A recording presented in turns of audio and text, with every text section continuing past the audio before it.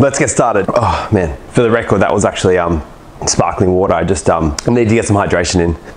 All right, so let's answer the big question today. Why the fuck is it so hard to lose fat while drinking regularly? We have the answers. Also guys, if you're having a drink while watching this, comment below what you're actually drinking so we can all have a little giggle at it, and hit subscribe if you want me to bring you another drink after you finish that one as well. It's a double service here. Let's get stuck straight in. Alcohol and weight loss. How does it actually impact you? Why is it so challenging to actually lose body fat while drinking? I'm gonna touch on the actual science behind alcohol, how it affects your body. So we're gonna break down what happens to your actual body, but I'm also gonna touch on some of the behavioral changes which happen after you have a couple of drinks. So you wanna have your cake and eat it too. And by cake, I mean alcohol. And by have it, I mean six pack. You wanna have it all, and I love that ambition. And let's face it, drinking's pretty fun. So let's actually break it down so you have the information that you need to get the best results with your training, but also enjoy yourself on the weekend. For those drinking alcohol while you're watching this, I'll give you the quick answer is that yes, you can lose weight while drinking. So you can keep sipping along while I'm going through this video. So in this video, I'm gonna be talking about weight loss, but a better question is fat loss, because when people say they wanna lose weight, they usually mean body fat. The real simple answer to this is that you need to be in a calorie deficit whenever you wanna lose weight. That is the only way that you can lose weight. There are no exceptions to that rule. Now, alcohol in its most purest form is actually the fourth macronutrient. Most people only refer to three, which is proteins, carbs, and fats, but alcohol is actually the fourth one. What this means is that pure alcohol is actually energy. In alcohol, there are 7 calories per gram. Fat itself is 9 calories per gram, and then protein and carbs are 4 calories per gram. What this means is that no matter what type of alcohol that you're consuming,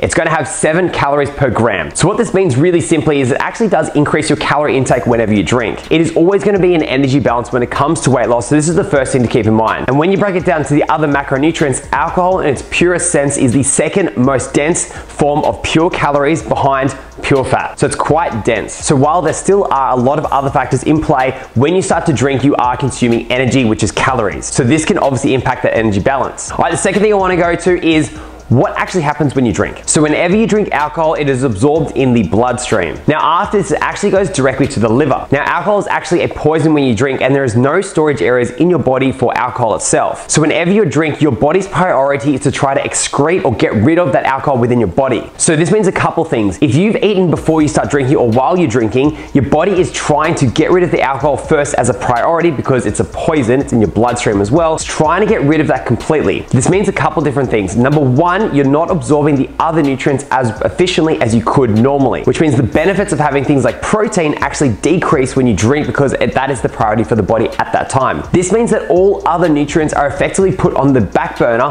while your body tries to get rid of the alcohol. What this means from a body fat perspective is that your body will actually try to store carbs and fats as a higher priority versus alcohol, which it cannot store. So you're not getting the full benefit of the nutrients, which is important for things like muscle stimulus. The body's also trying to store other types of macronutrients while it's trying to get rid of that alcohol. Now, while this is true, it still doesn't override the energy balance I mentioned in the first part, but it's something to consider. So in terms of a recommendation, you could do things like lower fat for that day as an example to try to reduce the impact of this. It also can increase insulin levels within your body, which can reduce the impacts of things like fat loss. So these are, again, little factors which do come into play when it comes to fat loss. Now, I know I've spoken about weight loss, but I actually want to talk about fat loss because that is a different thing to actually losing weight. Losing weight can mean a number of different things. It can also mean losing muscle. So what happens to things like muscle protein synthesis when it comes to drinking alcohol? First thing is when you do drink excessive amount of alcohol, it can significantly reduce a male's testosterone levels by up to 45%. This is going to have a big impact on how your muscles recover and the protein synthesis within men. Now we do know that when you drink post-training, it actually reduces the anabolic effect. In simple terms, this means that your muscle recovery just simply isn't as good. The reason why this is important is because you want your body to absorb the nutrients and rebuild your muscles back up, which is important to increase strength and also muscle hypertrophy. By drinking alcohol, you're actually blocking a lot of these things, so you reduce the impact of training. The other thing that we know is when you drink alcohol, it can actually increase satiety. This means that it can actually make you hungrier. So not only are you consuming calories when it comes to alcohol itself, you actually feel hungrier when you do drink. Of course, the impact on weight doesn't happen unless you actually eat something,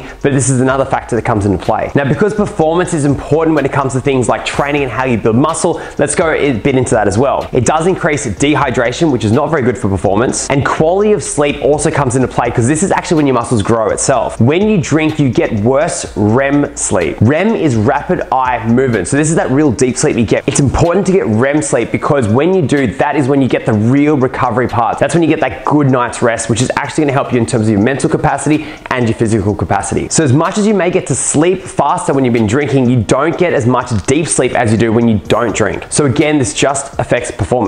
My last point on here, and this sounds like a bit of an obvious one, is it does affect your performance the next day if you're going to train. So you may want to schedule a rest day the next day. So you're a little tired, you're dehydrated, your protein synthesis hasn't worked as well. It's not the best time to train. So it does impact your performance the following day. Now let's talk behaviorally what can happen when you do have a few drinks. Now, while this isn't a direct consequence of alcohol, this is what does happen quite frequently.